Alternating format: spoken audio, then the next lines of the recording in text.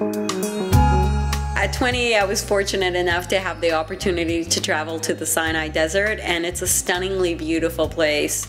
I had my aunt's crappy point-and-shoot camera, and I started taking pictures. It was a really pivotal experience for me because I discovered a passion for taking pictures and decided to pursue a career in photography. Initially, I thought that my career would be in photojournalism, and because I think photojournalists are heroes. They sacrifice so much to bring us images that can make a real difference in how we understand and perceive the world.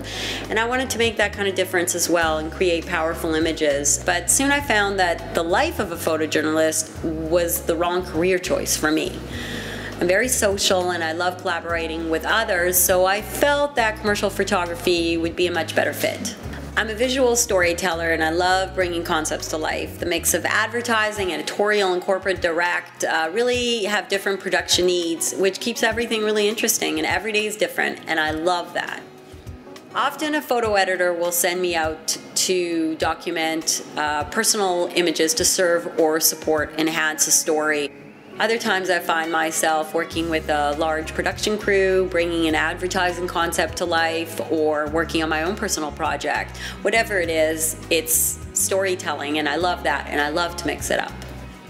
When I have the opportunity to cast a project, I'm thrilled. I love the process of finding the perfect subject for my photograph, and I'm always looking for unique personalities with chemistry. And I'm clearly drawn to subjects who are a bit quirky. Though my subjects aren't often characterized as classically beautiful, they are beautiful and so interesting. It's hard to take your eyes off of them.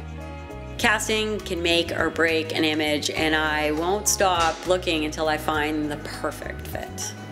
In addition to commercial work, I've always shot my own personal projects. They've always been so important to me. They have a longer production timeline, but I always plan it and execute it in between assignments. My first project was Track Record, and I spent 2 years at the local race track here in Vancouver photographing these unique characters that spend most of their time there. I learned how to bet on the ponies and basically just embedded myself there. I approached people with my camera and sometimes was shot down right away, but other times people were quite receptive. I exhibited Track Record in Vancouver, elsewhere in Canada, and also in Europe. My next project presented itself in 2007 when my mother was diagnosed with breast cancer, and thankfully she's fully recovered, but at that time I was very sad and I was very scared. And at the same time, I was watching my daughter Jordan enthralled with Disney princesses. So I began to wonder, what if these princesses had to deal with real-life challenges? What if Prince Charming lost his kingdom and couldn't support Snow White? What if Rapunzel had cancer? What if Sleeping Beauty never woke up, but really everybody else got old around her?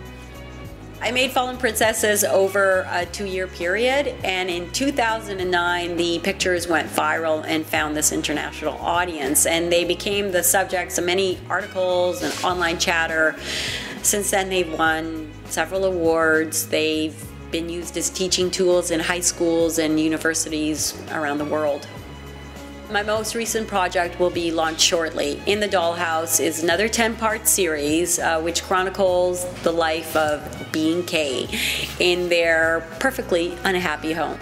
My extremely talented crew and I built a 4-room furnished set for this, which was definitely my most involved endeavor to date. Take a look at the video. It was a lot of fun.